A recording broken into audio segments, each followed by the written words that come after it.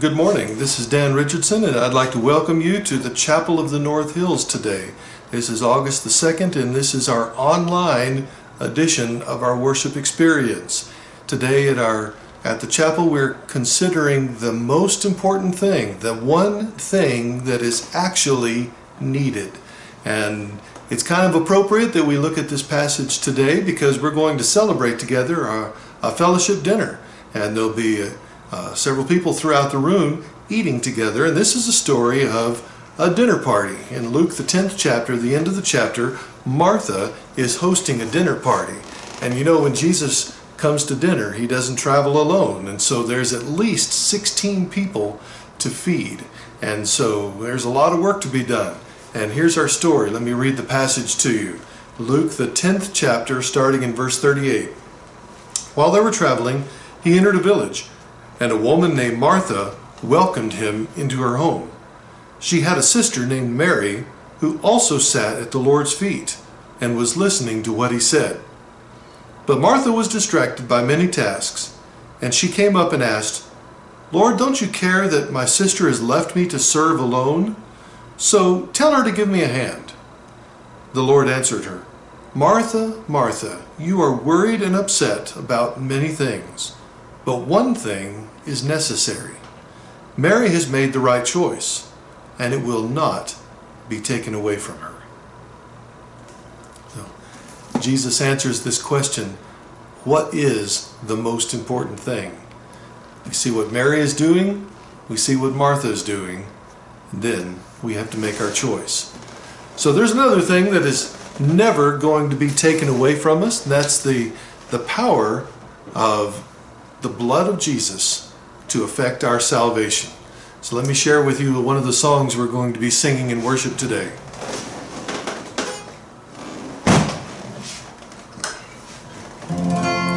The blood that Jesus shed for me, way back on Calvary, the blood that gives me strength from day to day, it will never lose its power. Oh, it reaches to the highest mountain, and it flows to the lowest valley. The blood that gives me strength from day to day, it will never lose its power.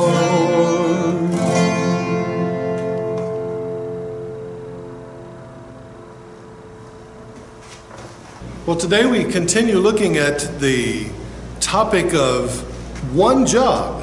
God tells us you had one job, and we don't want to mess that one job up. We've got to figure out what that one job is.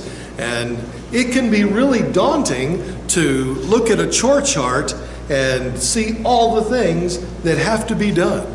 And sometimes we might tend to think, well, if everybody's just staying home, there's a whole lot less to do. Well, I have not found that to be the case in my life. I have found out that not only is there more to do, but because of electronic communication, it's like I'm always on duty. I don't know, that seems to be a thing. You know, somebody can send you an email in the middle of the night and expect you to respond to it. Well, this is off the clock. And so sometimes we get to thinking about that there's just too much to do. There's a lot of tasks to be working at. And we're going to look at a passage of Scripture today that challenges us to narrow it down to one. If there's one thing that has to be done, what would that one thing be? And we find this story in the 10th chapter of Luke, where Jesus is being invited to dinner. And if you didn't know, we're inviting you to dinner today. Right after church, we're having a worship fellowship lunch right next door. And it will be about the same size party. So keep that in mind here. Jesus enters a village. Let me just read the passage of Scripture with you. Luke, the 10th chapter, verse 38. Now it happened, as they went, he entered a certain village, and a certain woman named Martha welcomed him into her house. And she had a sister called Mary, who also sat at Jesus' feet and heard his word. So the first thing we notice is Jesus is being invited to dinner. And Jesus didn't have his own house, and he depended upon the hospitality of other people as he did his travels and did his ministry. And he was always welcomed into people's houses that would give that hospitality to him. Now we can put some pieces together from other stories about Jesus and know where he was. This was the city of Bethany. Bethany is a suburb of Jerusalem, and it's just on the east of Jerusalem out toward Jericho, not very far away from the main town. It's kind of like out here from downtown. That's about how far away it is. So it's just right on the outskirts there. And this was a place that Jesus really enjoyed visiting because of this family. They had Martha, and Mary was a sister, and we know from another story that there had a brother who lived there with him. His name was Lazarus. Okay? So that's the family that we're talking about right here. And Martha invites Jesus to dinner. Now, when Jesus comes to dinner, you've got a house full, right? Because he didn't travel by himself. Okay? So let's figure it out. There's Jesus, and then there's 12 disciples, and then Mary, Martha, Lazarus. So we're talking at least 16 mouths to feed. Okay? Got to keep that in mind. At least 16 people are here to dinner. And so that kind of sets our stage here for what's going on in the story. Martha welcomed him in the home. There's Mary, and she was sitting at Jesus' feet, and she heard his word. So keep this in mind. What was Martha doing? She was sitting at Jesus' feet. Now, do we ever encounter Mary in other places? Yeah, we do. So we'll keep that in mind here as the story progresses. Martha was distracted with much serving, and she approached him and said, "Lord, do you not care that my sister's left me to serve alone? Tell her to help me." Or another version says, "Tell her to give me a hand." Okay? And then Jesus responds to each of these two ladies. So Mary, let's remember, what was she doing? Listening. She was sitting at Jesus' feet and listening to Jesus. Well, at Jesus' feet, do you know what that indicates? That is the posture of a disciple. In those days, the teacher would stand or sit, and the students would sit at the teacher's feet. Okay? So she is acting like a disciple. Now, that's not so strange. Today, we think about girls in school all the time. But they didn't have girls in school. Girls didn't go to school. Girls didn't learn the law. Wives would learn what they knew about God from their husbands. But boys went to synagogue school and girls didn't. Boys would become disciples of rabbis and girls wouldn't. So this is a situation where there's a barrier that Jesus is ignoring, breaking it down. Jesus did not object to her sitting at his feet and learning. You know what that means? That means that everybody can sit at Jesus' feet and learn. Everybody. Now, whenever you're reading the Bible, when you read a story, always remember that story is put in that place for a reason. Luke put this story in this place for a very good reason. Look what happened right above it. Just glance straight up above and see what happened there. What's that story? That's the parable of the Good Samaritan, isn't it? Okay? And the Good Samaritan is a story which indicates all racial barriers are broken down. Okay? This was a different ethnic group. These were the half-breeds. These were the ones that everybody was prejudiced against. And so, Jesus said, no, Samaritan is the good guy. Wow. So he broke down that barrier. Right here he's breaking down a barrier of sexism, that boys and girls can both learn about Jesus. Okay? We may have different jobs in the church. We may have different skill sets, men and women. But God has a place at his feet for everybody.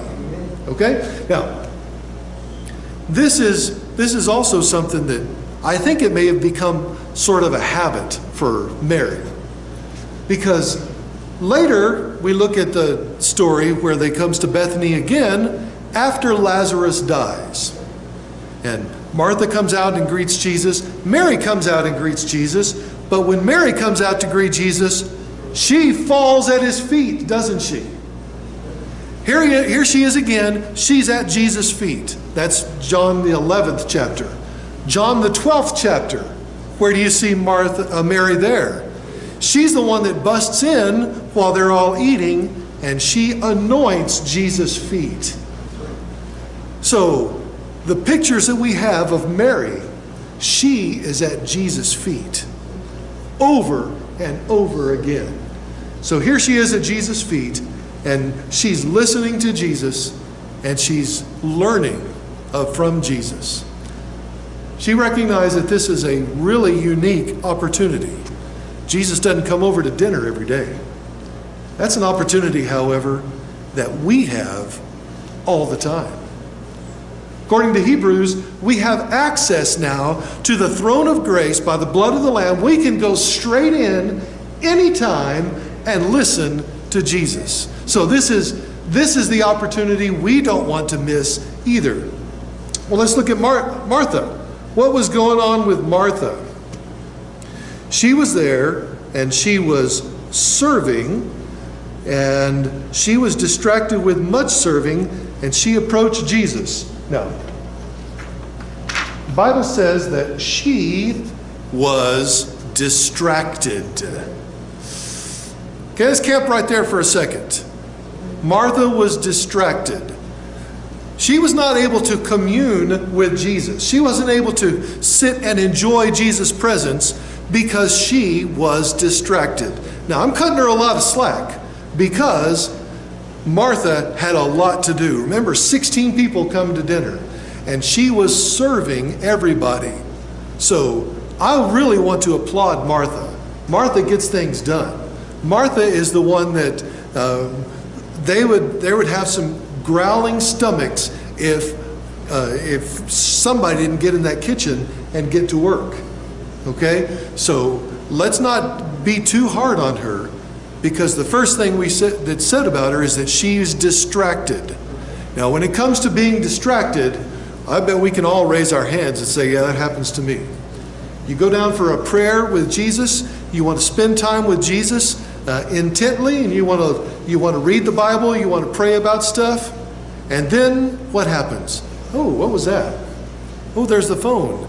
Bloop, there's the noise on my phone. I wonder who said that. And there's a bird flying by. There's all kinds of things, because Satan would love to get your mind off of Jesus and off of God's Word. He would just love that, because as soon as you quit thinking about God's Word and listening to God, then he's got you. He can make you think about all kinds of things.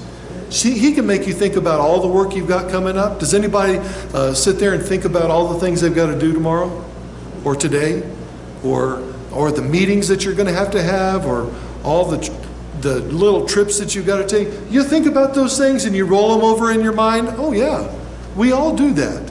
So Martha was being distracted. Well, Satan is good at distracting us, and he's been doing it all the way from the beginning. Okay? trying to get our mind off of God's word. Something that Carlos and I talk about often is how he came to Eve and said, did God ever say that? Did God really say that to you? Kind of pushing her away from what God really said. Well, Martha was distracted and she was serving. Okay? The gift of service is very, very important. The gift of hospitality is a spiritual gift, and God has given it to some people, and we applaud them for that. We love them for that. But she was distracting, and not only was it serving, it was much serving. Many tasks, your Bible might say.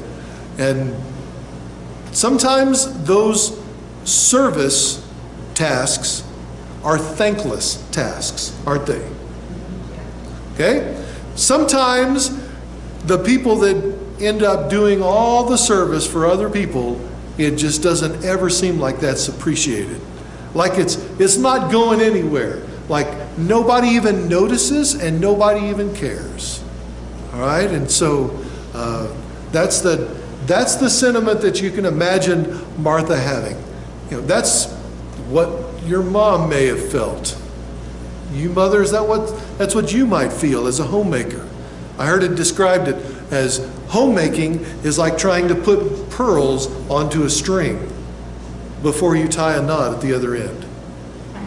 And you just put something on, and the faster you put them on, the faster they come off the other end.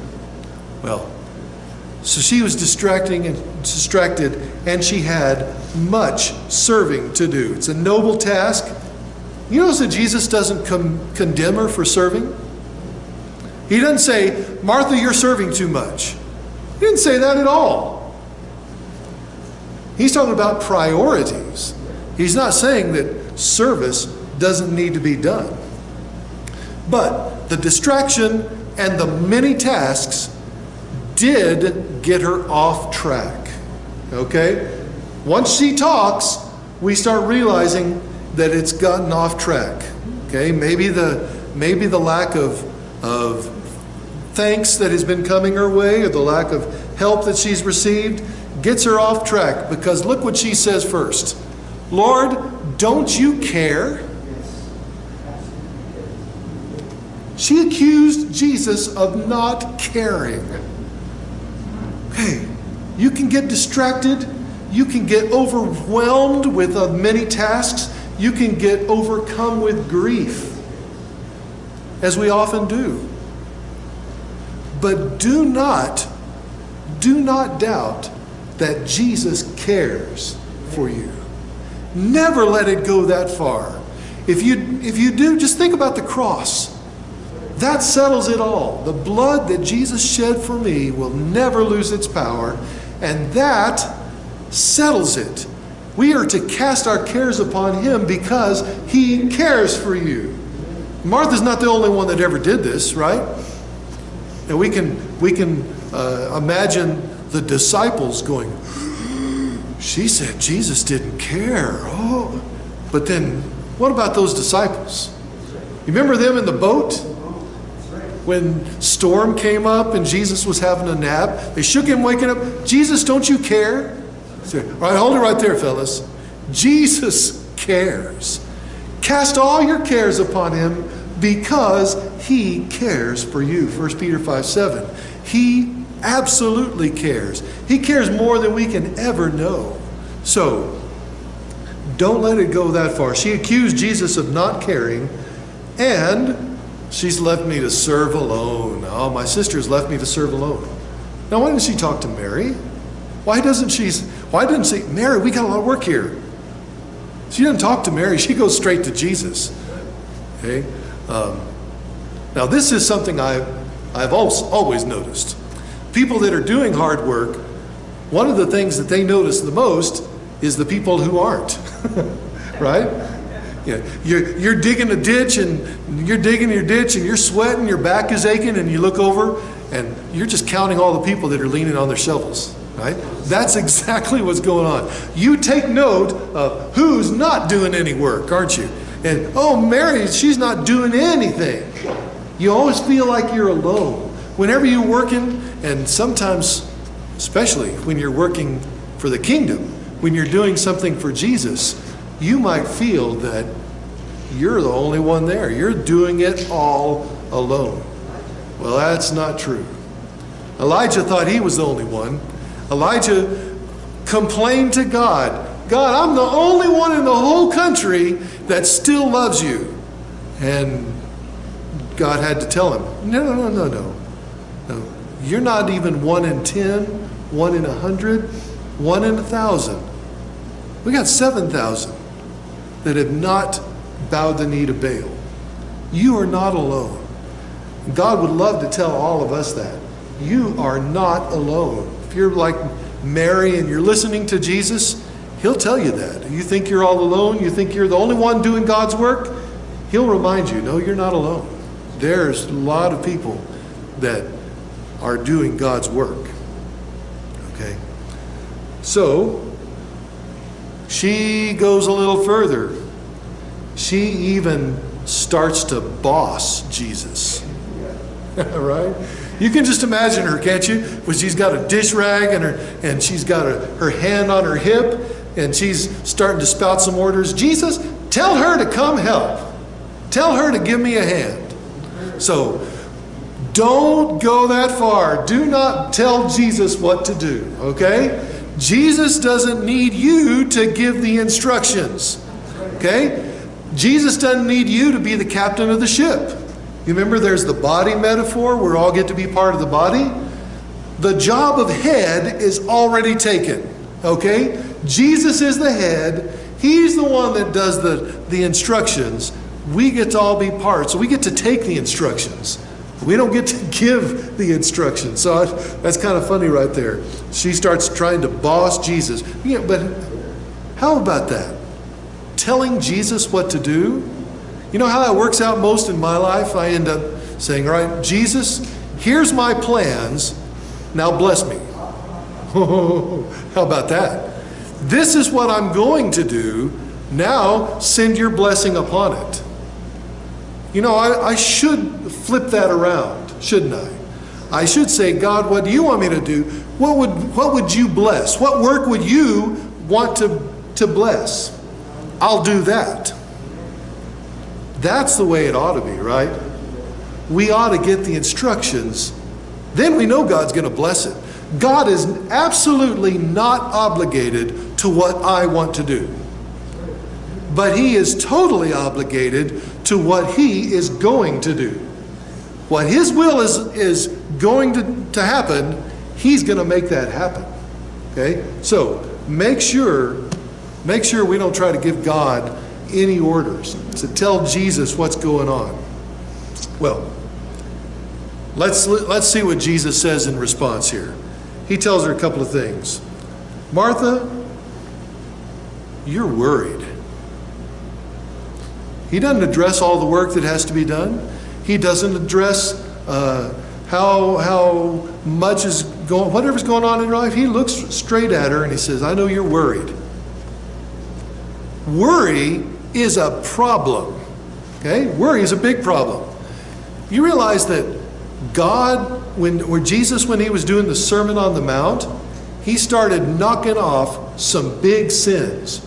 Lying, murder, lust, materialism. And right in between money and materialism, he stuck worry. He said, don't serve two masters. Then he said his bit about worry. Don't be worried about anything. And then he talked about judging one another, which is dealing with other people. Most of our worries come in between money and other people. Right? That seems to be the sandwich there. Your anxieties, your worries are sandwiched in between financial and people problems. Right? That's almost all of the stuff we worry about. And that's a problem. Martha, you're worried. And you're troubled. You're troubled. So he meets her where she is. He knows what's going on in her heart. Martha, you're worried and you're troubled. When you go to pray to Jesus, you don't really have to tell him any information. Okay? you can cut straight to the chase because he can read your heart.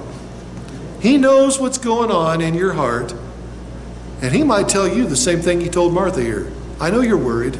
I know you're troubled. I know what's going on in your life. Cast all your cares upon me because I care for you. She was troubled and she was upset, and Jesus said, one thing is needed. Here it is.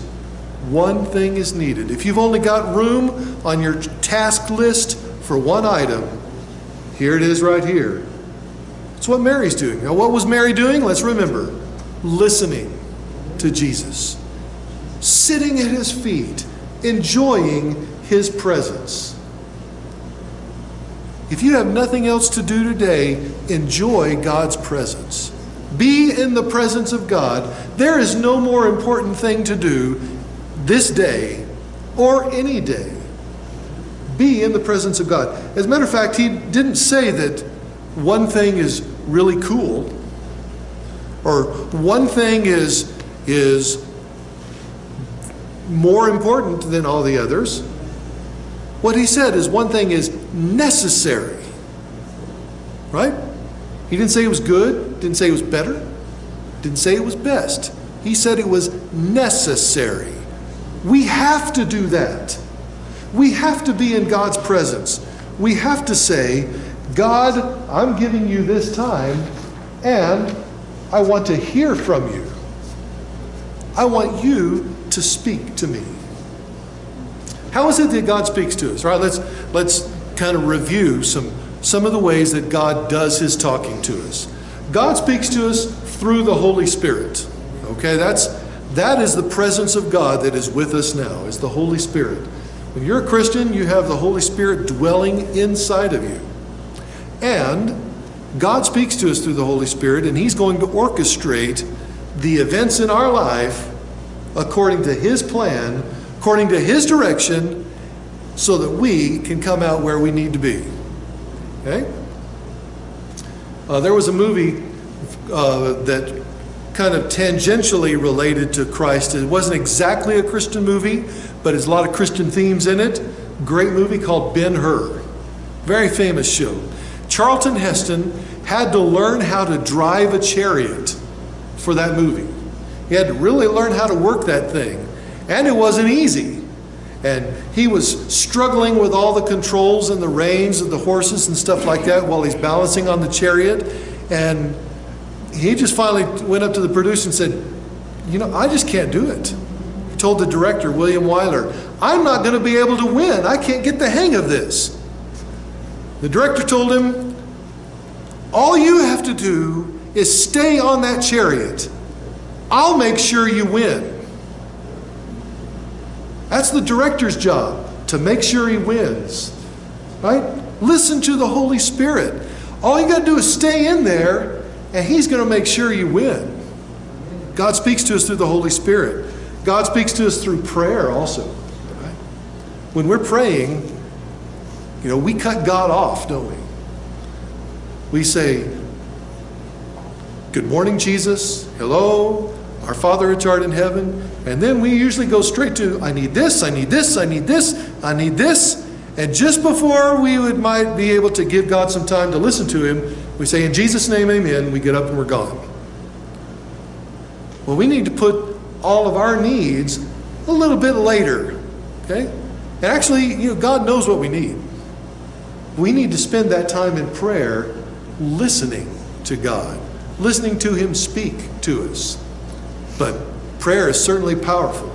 And God speaks to us through prayer. And God answers our prayer. I was just reading about a missionary named John Patton, one of the old missionaries from the 1800s. And he was a missionary in one of these countries that now it's called Vanuatu.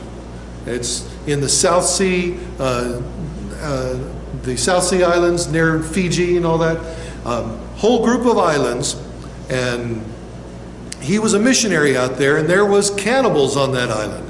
The first missionaries, they didn't even last an hour. They got cooked and eaten within the hour that they landed. And he and his wife were on those islands to minister, to start spreading the gospel. And they had a little complex there for the mission. And they were really scared one night that they had heard that all of the locals were going to surround the complex and kill them. Well, they just got on their knees and they prayed. He and his wife prayed all night long, praying for protection all night long. And in the morning, all they saw was the natives leaving. They thought, wow. And they just praised God, but they didn't know what had happened. Well, about a year later, the chief got saved. And then they became friends. And he was asking the guy, why didn't you attack us that night? What happened there? And the chief said, well, how could we attack you? You had all those giant armed guards with those shiny swords. There's no way we could have attacked. God speaks through prayer, and he was answering those folks' prayer. Well, as I was reading through that story, it was called the New Hebrides, or Hebrides back then. It's the nation of Vanuatu now. 82% of that country is Christian. 82%. That's one of the most Christian nations in the entire world. That's an amazing story. God speaks through the Holy Spirit, God speaks through prayer, and God speaks through his word. Whenever we're opening your Bible, find some information. Trace people out on the maps. I like doing that. Try to imagine the chronology in your head. You can do all of those great things. Try to trace the characters. But never forget that when you're reading the Bible, you're listening to the voice of God. As God spoke to the authors that wrote, God still speaks to us as we read. This is the voice of God that we open up, that we listen to. Okay. God speaks through the Spirit. God speaks through the church. God speaks through other people in the church. Okay? Sometimes something that somebody says at church, you recognize, oh, God told him to say that. I really needed that comment that guy said, or perhaps even that hug that the person gave me at church. God speaks in all these different ways. And he said one thing is needed, and Mary has chosen the right choice. Right? He didn't say she made a pretty good choice. She chose what was better. He said she chose what was right. She made the right choice. Did you realize that? Listening to God is a choice. Sitting at Jesus' feet is an opportunity. Mary saw the opportunity, but it is also a choice that we make. And it is the right choice. It's something that we need to decide we're going to do. And it's not going to be taken away. Isn't that great? Jesus has the door open, and you can go in and visit with him and listen to him, and he's never going to say, oh, not right now.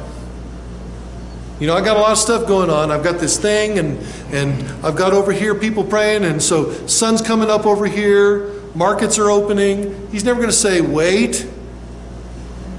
Whenever you get to go visit with him and listen to him, it's always the right time, and it's not going to be taken away. If you're too busy for God, you're just flat out too busy. Make time for God. Let's pray together. Everybody say hello. Hey, it's hard to serve lasagna perfectly. Yeah. Say hello. Hey, Andy. Missing you. Hello.